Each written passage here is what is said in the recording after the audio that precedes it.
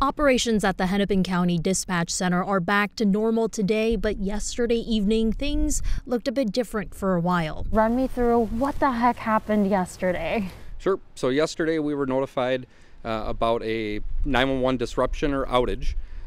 We didn't know if it was originally just Hennepin County. Quickly, it became clear this was a nationwide 911 outage. Hennepin County, one of many jurisdictions affected. It was identified that we were starting to receive 911 calls. I think it was within about a half hour of the notification to us. And we were on calls and we were discussing with the state and CenturyLink and the other 911 centers of the affected 911 lines.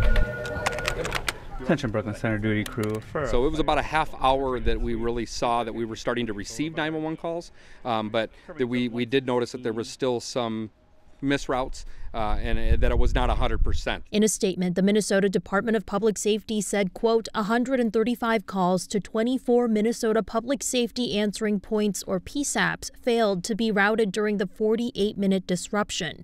They say the state's 911 provider, CenturyLink, had an issue with a vendor failing to correctly forward calls, leaving Minnesotans to pull up and dial a traditional 10-digit non-emergency number if they needed help. It is a lessons learned. If you don't have that, I would really reinforce, because you might not always be notified that 911's not working. You might be that first caller that we don't even know that there's an issue yet. Why is it on the public to memorize that other phone number? Because sometimes people don't even know their significant other's phone numbers these days. Technology is out there and technology can fail at times.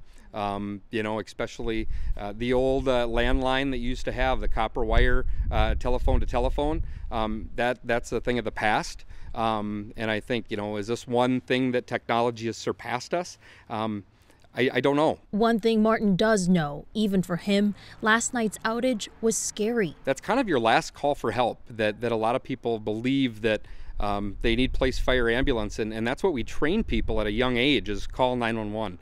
And the fact that is no longer available, it's a scary thought. Cross Streets, Shingle Creek Parkway, Xerxes Avenue. So to protect yourself, Page 6. He recommends at least knowing the non-emergency line to one police department if and when this happens again. I hope we never have to use that backup, but as we saw yesterday, we might have that in the future as well.